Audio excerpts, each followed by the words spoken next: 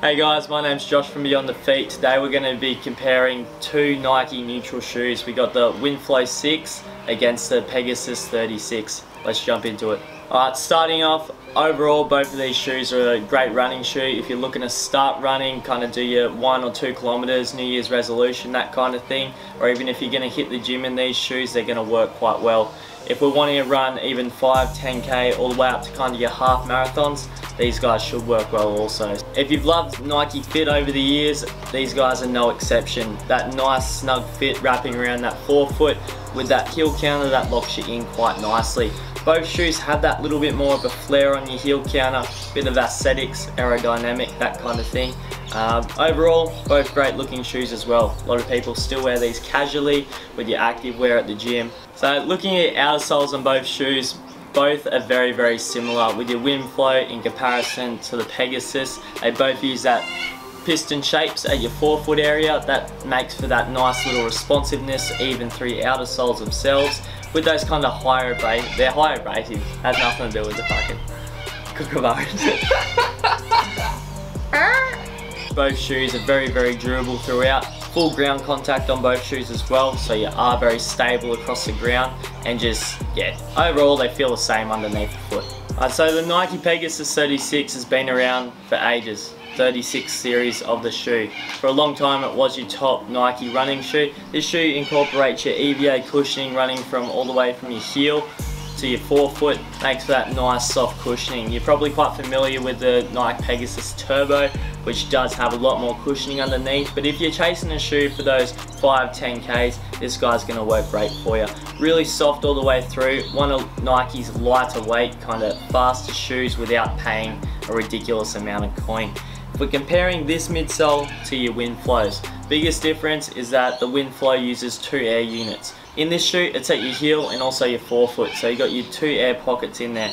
It feels a little bit different under the foot, kind of feels like you got those little sponges at your heel, forefoot. How long those will last, it's hard to say. I definitely say your EVA cushioning would be a little bit more durable overall in your Pegasus rather than your Winflos. These guys still do use a good amount of cushioning running throughout the shoe, so it does still make it nice, soft and responsive. But overall, if you're talking kind of feeling of the cushion underneath the foot, the Pegasus does feel a bit softer. Again, if we're looking at the heel on both of these shoes, both have kind of gone for that bevel as well as that flare around the heel. That's supposed to limit heel striking in the shoe. So instead of your heel strike and then you slap down, it's supposed to roll you onto your forefoot a little bit better.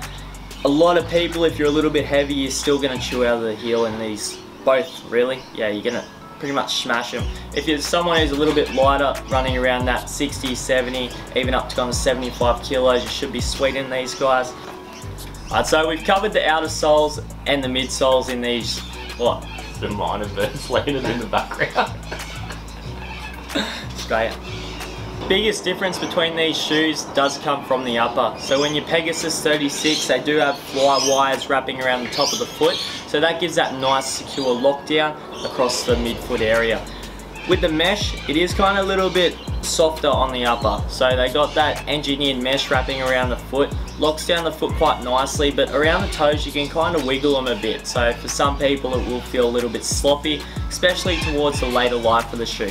If we're looking at the Winflos, a bit more of that 3D engineered mesh wrapping around the top of the foot. It does have a bit more of those 3D print upper, so a bit more kind of going on with this shoe. Not as breathable at your forefoot or around your heel. It will lock you down a little bit better. Overall, I do think the Winflo fits a little bit better. Feels like it locks you in. It's a bit more secure and just comfortable when you put it on the foot.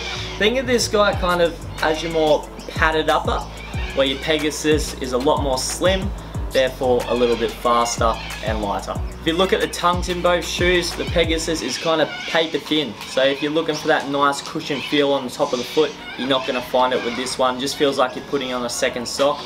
If you want to feel a bit more cushioning, a bit more shoe overall, this has a much more padded heel counter, as well as your tongue actually feels like a nice padded tongue, locking down the foot quite nicely. Your lacing on both shoes are very similar. The Winflo does have a slightly thicker lacing.